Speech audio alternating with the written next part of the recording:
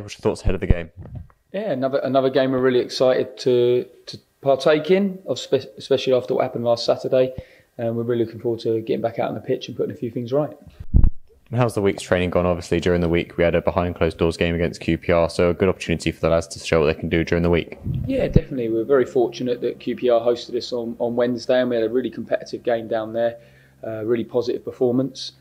Got to top up some minutes at those that needed it. We've got to look at some of our younger players who are out on loan. So that was a really productive day for us and a positive performance.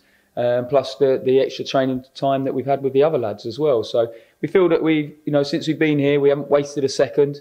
We're learning all the time. We're growing all the time. We're learning valuable lessons. But we've got to always look ahead, always look forward, always look to try and improve and be better. And that's the attitude we've had all week. Of course, with the squad size we've got now, I think a few people would be fair to say would maybe look to some of the players who aren't quite playing as much, get the opportunity to go out on loan and have some game time for themselves. Yeah, definitely. We've got to balance the squad. I don't like players sitting around for too long. I like them to be razor sharp, match fit, ready. So when they do get their opportunity, they get to take that chance. Now, some need to go out on loan and get a month of games, and that's the best for them and the club. We'll look to do that. It's important we line our ducks up first and make sure that we're adequately covered. We've got a big week, 3 big games coming up. We're pleased with the business that we've done, and then we'll look to maybe counter that a little bit with some other players getting some minutes elsewhere. But it has to be right for the club and the player and us. But what we can say is we've got a competitive squad. We feel like we're improving all the time, and I think the players that we brought are to add to what we've got here. We certainly don't want to be making ourselves any weaker, that is for sure.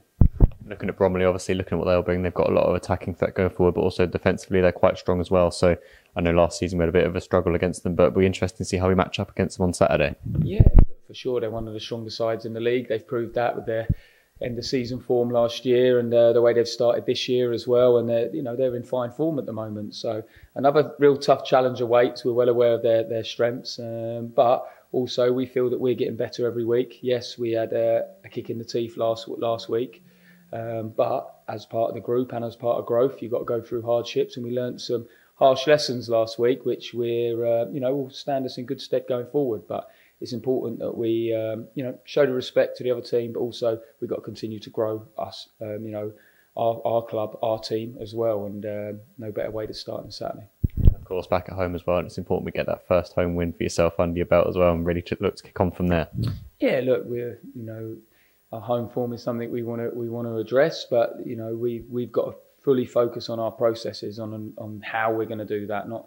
We've got to win. It's like how we've got to win, and we've got to make sure that we stick to our guns. We've got to make sure that we stick to our processes, keep believing in the way we want wins done. And like I said, the boys have shown a real good attitude and mentality since we've been in.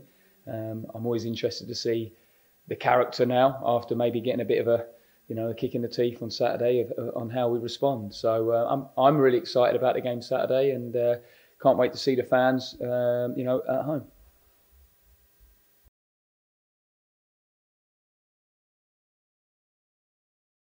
Are you in with a shot? Look below for more information. Click here for the next video, click here to subscribe.